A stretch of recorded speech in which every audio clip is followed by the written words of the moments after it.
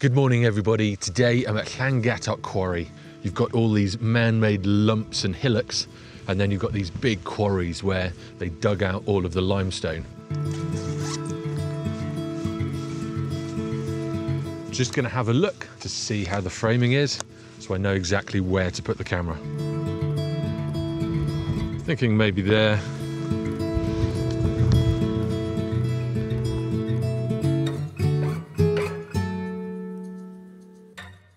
Now the sun's just about poking out now, and it's going to start casting that light on this landscape. I'm not 100% sure about this shot, but I'm going to grab this one, and then I've got a few others that I spotted when I walked along the top of the escarpment. Could get a little bit hectic before we lose that golden light. It's not quite casting enough light on their landscape yet, but hopefully that light will come through any minute now.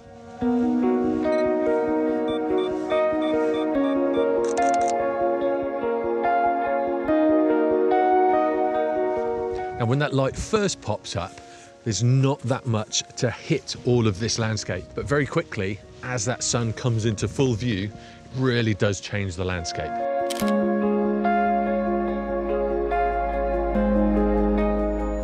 There aren't any clouds above where the sun is, so I know that sunlight is going to last for quite a while.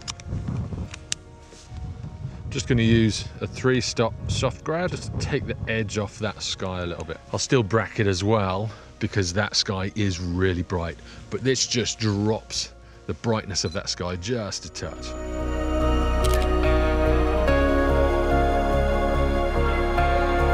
So the 17's not quite wide enough. The sun is just sitting right at the edge of the frame and it doesn't look great.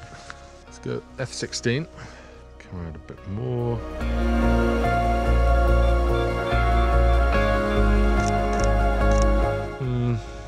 Still not brilliant. I'll try a shot without the sun as well.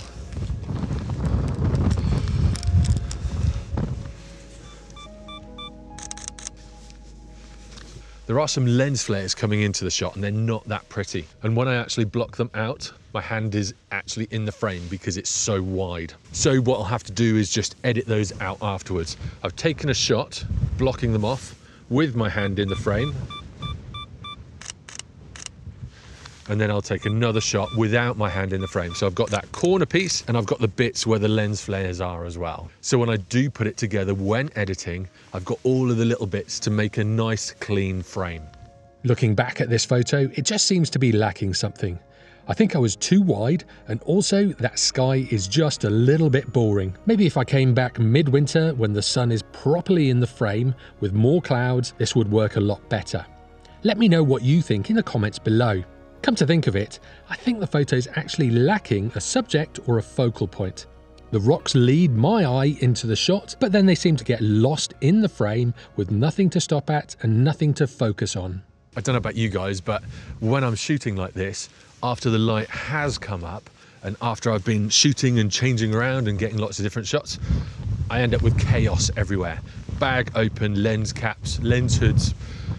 So I've always got to do a run around to make sure I pick everything back up. I have had a few shoots where I've left things lying around and I've gone away, and luckily I've come back and found them, but it's not a brilliant thing to do, so I wouldn't advise doing this. So now I've got that shot.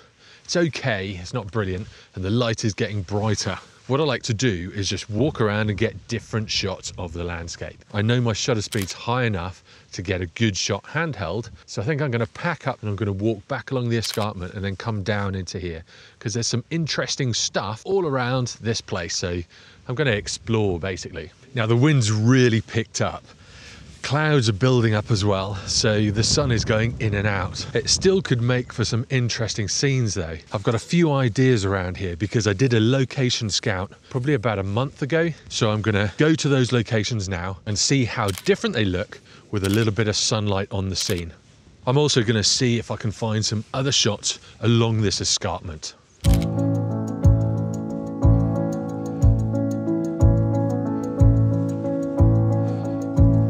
Now, the one thing I'd say to take away from this video is to sometimes just go out and enjoy what you're doing. Don't worry about whether you mess up. Don't worry about whether you don't get the shot, just enjoy being out in the fresh air and out in some really nice locations. The weather will sometimes work in your favor and other times it will completely go against you.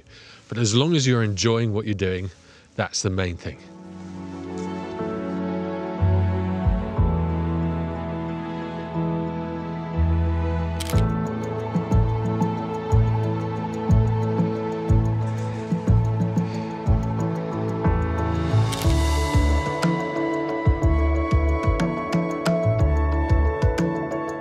The views from this location are absolutely fantastic. And there's some really interesting lines in these landscapes, interesting mountains. And because that sun is really low, you can pick out all interesting shadows on the fields, shadows on the mountains and things like that.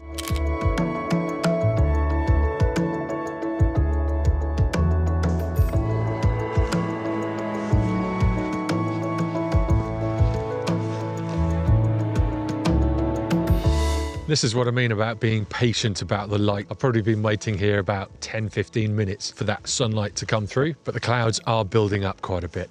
There's basically a tree that I want to photograph up on this cliff. So once the sun shines on it, it should create quite a nice shadow behind it, bringing it out from the face of the cliff. I was here on the location scout. It did squash it as if it was almost drawn on the cliff. Here we go. There's some light.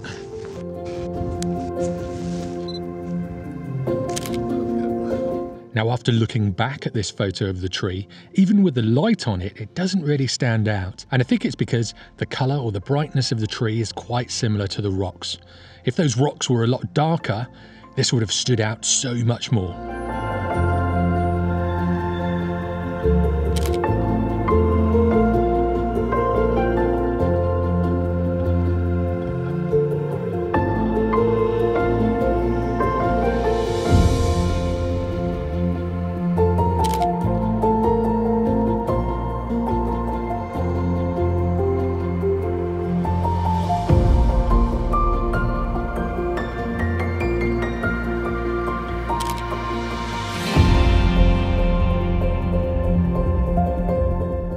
So you can see it really is a waiting game when it comes to landscape photography and in getting those shots. And some of them might not even work. So you do have to be really patient. And just like that, the light is gone. It's amazing how quickly it can come and go and how quickly the cloud base can change. All of a sudden, a load of clouds are built up in the sky and it's pretty much overcast. So I think that's it for the day. But I really enjoyed this one. It was a lot of fun. This landscape is quite unique. It's quite man-made, but it's man-made a long time ago.